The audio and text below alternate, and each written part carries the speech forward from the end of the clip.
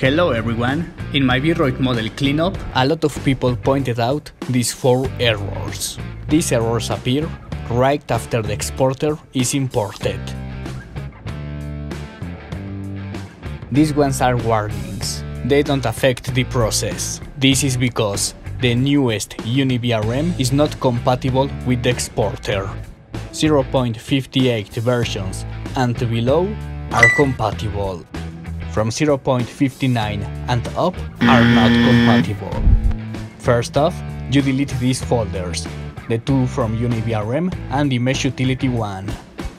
Then go to the link in the description that will take you to this page.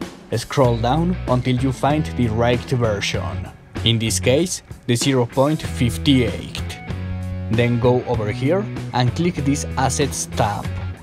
Click the first option and uniVRM will be downloaded. You can also download older versions. Now go back to Unity and import this uniVRM.